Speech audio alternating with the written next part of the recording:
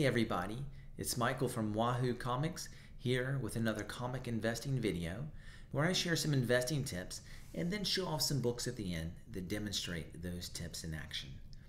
And so today we're going to be talking about the concept of total cost and why it matters and how you can lower yours when you're looking to buy comic books. So first of all, what is total cost? Well, total cost is simply the sum of all the expenses that you have to pay to acquire an asset such as a comic book.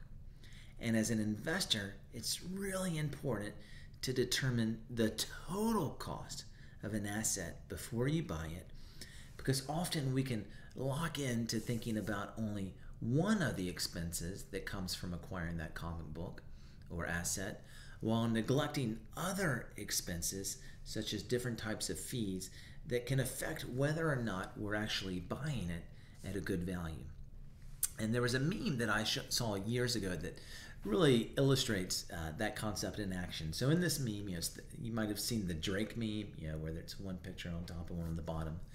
In the top image, Drake sees something he's looking to buy, and it says $25 plus $5 shipping, and he's like, ah. And then in the bottom image, he's looking at the same product, and it says $30 plus free shipping, and he's like, oh yeah, that's the one I want.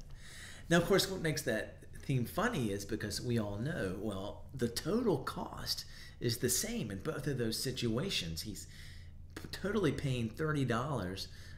Whether it's with free shipping or not, the cost is the same. But in Drake's mind, getting that free shipping, that's the expense that he's focused on, is such a great deal, even though we know there's no real deal at all. And we can fall in that same trap, though, of looking at certain expenses and think we're getting a deal when we're not. And especially, people are good at marketing and using terms like free shipping or no hidden fees, and we get captured by those words and we think, oh man, I'm getting some kind of fantastic deal, when it's not always true. And so when it comes to buying comics, we have to make sure that we're not falling into the trap of getting zoned in too much on one expense while ignoring the others. Kind of a similar example in real life to the Drake meme. I was once selling a comic book on eBay, and I had it listed for like $100. And there was a watcher, and on eBay, if someone watches your listing, you can send them an offer. And so I sent him an offer for like $90 probably. And then he replied back in a message. He said, well, what if I pay you $95, but you give me free shipping? And I was like, oh, okay, sure. What's the difference? Either way, the total cost is going to be the same. But for him, he just got locked into getting the free shipping. But the mistake I see people buying comic books most frequently make is getting too locked into the sales price without considering other fees. And so, for example, I know of people who've gone into their LCS and maybe seen a comic priced at $13, and they're close to pulling the trigger, but ultimately say, well, I can't do the 13. And then they'll go back home and they'll be looking on eBay and they see it for 10. And they think, oh man, it was 13 at the LCS. I almost bought it there. I can get it for 10 on eBay. Boom, buy it now. Well, of course, they bought it for $10 sale price, but they're going to have to pay the $5 or so in shipping. And so the total cost ends up even being greater than it would have been if they bought the book in the LCS. Another way this can happen, there might be a book that you see on eBay, we'll say for $10 again, and you really believe next year, oh man, I'm going to be able to sell this book for $20. I know this character is going to have maybe a minor role in some Disney Plus show, and so I'm going to get it because I know I'm going to buy it now for 10, sell it for 20, and man, I am doubling my money. I'm getting 100% return on investment, and that feels like winning, right? I doubled my money. But of course, the problem with that example is that you pay that $10, but then you pay that $5 shipping, and then $2 or $3 in sales tax, and all of a sudden, you're not really paying $10 for that comic book, but you're paying $18 for it. And so then when you go to sell it the next year for $20, your return on investment goes all the way down from what you thought was going to be 100% to 11%. And when it comes to buying and selling comic books, 11% isn't that great, because you have to spend a lot of time listing and taking pictures and all this kind of stuff. If you're if you have a mutual fund and you're making that, that's great, because you're not investing time. You just buy it and let it sit. And if you're only going to be making that kind of percentage, then that's probably what you should do. If you're trying to buy and sell comic books, then you should be looking for a greater return on investment in exchange for your time. And again, if you don't determine total cost, you're not going to get nearly the return on investment that you thought you were.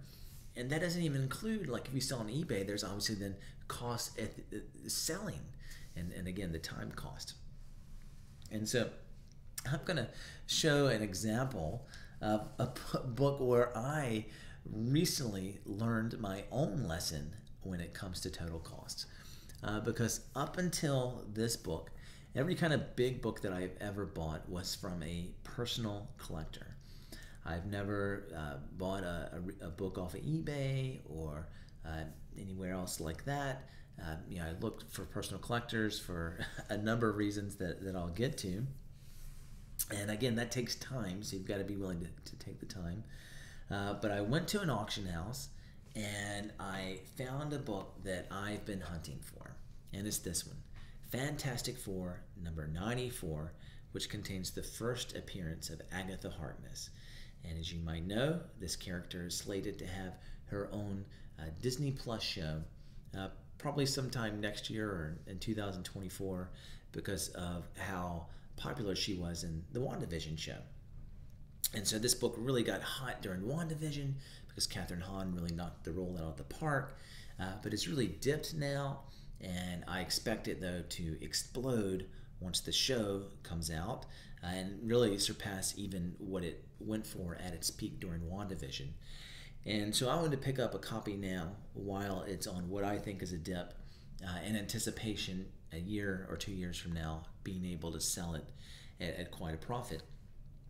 And so I'd been hunting around for a personal collector that had a copy, but just wasn't having any luck. So I decided finally that I was going to go to an auction house and put a bid on a comic. And so I was actually targeting a 6.0, and it went just past my entry point. If you saw my last video, I talked about entry points, and so ended up not getting it. But this book, this auction was ending at the same time, and it was only a few dollars more for a half a grade higher. And so I put a bid in on it, and obviously I won it.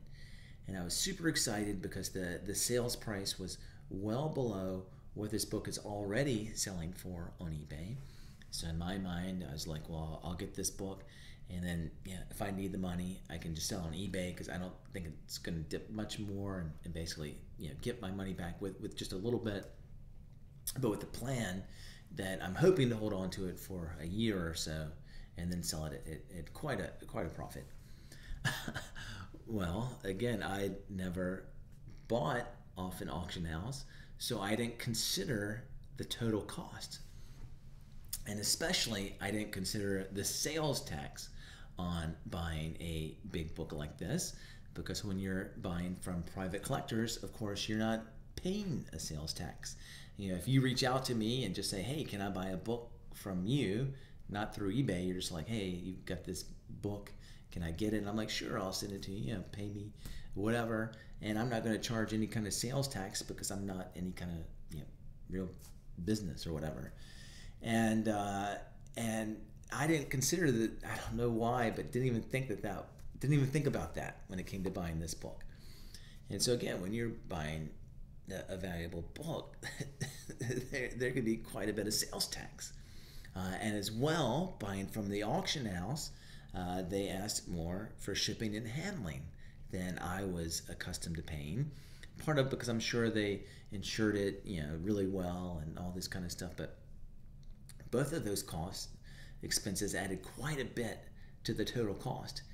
And so I thought that I was already making a profit on this book. I went to eBay, but basically, I'll probably be breaking even if I were to sell it now because of the fees that I'll have to pay if I sell it on eBay.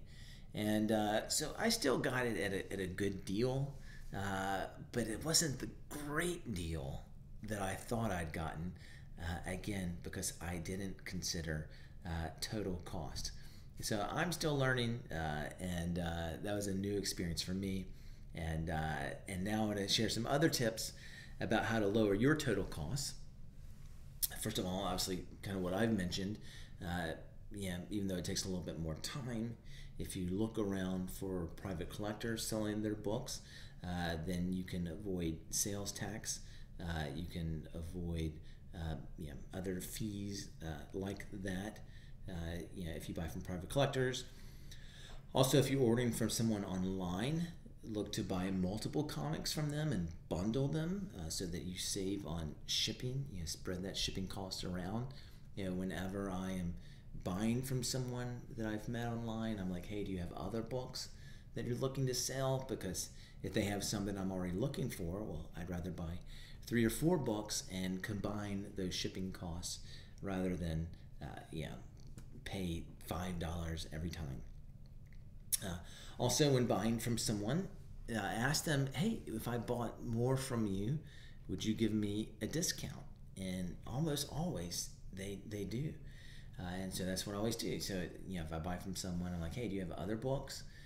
First of all, to save on shipping, but then also to say, hey, if you would give me some kind of discount, obviously that would incentivize me to buy more from you.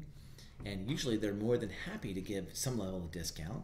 Obviously they're not just going to give their books away, but they'd rather have money in their pocket, and they'd rather be able to do that without investing a lot more time. And so they're usually very happy to sell those books to you at a discounted price. I mean, I would do the same thing on eBay. If somebody reaches out to me and they say, hey, if I bought 2 or 3 books from you, could you give me some kind of discount? I'd be, yeah, sure. I'd like the money now, bird in the hand, right? And so ask that, but you have not because you ask not. So make sure you ask. And obviously, I'm always very kind in the way that I ask. I'm like, hey, sometimes sellers have given me a discount if I buy multiple books. Would you consider doing so? So obviously, I would be interested in buying more from you. And if not, that's fine as well. I'll be happy with what I picked up. But usually, again, they give the discount. And then the other thing, take advantage of best offers on eBay. Never, if someone is accepting offers, always throw out obviously a reasonable offer to them. Every book I have listed, I always give people the option to make a best offer, and I will always accept any kind of reasonable offer. If I put something on, you ask 10% off, I'm almost always going to sell you that book because I'm ready to get that money in my hand that I can then use to invest in more books. And I'm always surprised. I actually had this experience today. I just listed yesterday a book for $150, and I was leaving some room to negotiate because I was kind of at the top end of what I saw it going for, and I was like, well, I'll drop down to 125 even if somebody buys it from me. And so I had a couple of offers come in for 100 earlier today, and I was planning to get back to them and counter offer, say, hey, can you meet me halfway for 125? But then someone just went ahead and sent me, bought it for 150, and I was shocked. It's like, yeah, man. I mean, obviously he really wanted the book, but if he'd have thrown out like 140, I would have taken it. So always make sure you're making best offers on books. So anyway, in addition to this book, I'll show off a few more that illustrate some of these tips in action. So these I all got from one seller. And again, I wanted to bundle some books together to save on shipping and to get a discount. And so first of all, this is the book that the seller was that I saw for at first, Avengers number 62, which contains the first appearance of M'Baku, who of course is going to be in the Wakanda Forever movie and is a sleeper candidate to be the next Black Panther in the MCU. And so I recently had already picked up a copy, but this is even a higher grade copy. And so I'll look to sell the other one when the movie's getting ready to come out. And I think this is a pretty good time to be picking up this book if you want it before the trailer comes out. It's really happy to have it, but when I bought this from him, then I asked, hey, do you have other books you're looking to sell? And so he did, and some of them were at a good price. And so some others I picked up was Adventure into Fear, number 19. This contains the first appearance of Howard the Duck. A book that I'm really excited about, Tales to Astonish, number 91. This contains the first cover appearance of The Abomination. And I'm especially excited to get this book because I bought the first appearance in the previous issue last year, and I should have bought this one from the same seller. He had it up, and I didn't, and someone else ended up getting it before I could come back to it. And so I really, even though it's less valuable, like this cover appearance much better than the first appearance, just for my own personal collection. Those were, the nicer books, but then I also got some other decent books, some Fantastic Fours, 211. I've gotten several copies of this, the first appearance of Terrax. Love all this cosmic stuff. Fantastic Four number 319. If you watch my videos, you know that I collect Doctor Doom covers, and so I'm really happy to have this one against the Beyonder. And it actually is especially meaningful to me because I had this book as a kid, but it was before I was a Doctor Doom fan, and so I ended up trading it away. And I've always just had in the back of my mind, I really want to pick this book up again someday, and so I finally got it at a good deal. Fantastic Four 570, which contains the first Council of Reeds. And who knows what we're going to see as the Fantastic Four come to the MCU. Also, Balder the Brave, number 1. This is a good sleeper book to be picking up that you can probably find in dollar bins. There's rumor, speculation that he will be in the upcoming Thor movie. And if he is, then this, which is his first solo series, should rise in value a little bit. And then going over to DC, a couple of Batman comics. First of all, Detective Comics number 457, which contains the first appearance of Leslie Tompkins. And then number 463, which contains the first appearance of the Calculator. Just a fun Batman rogue, and I love to always add those to my collection. So anyway, that's it for today. Comment below with any tips that you have about comic collecting, investing. I hope you learned something, and I hope you enjoyed it.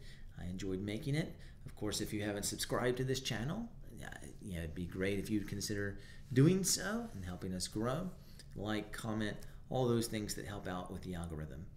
All right, thanks again, and see you in the next one.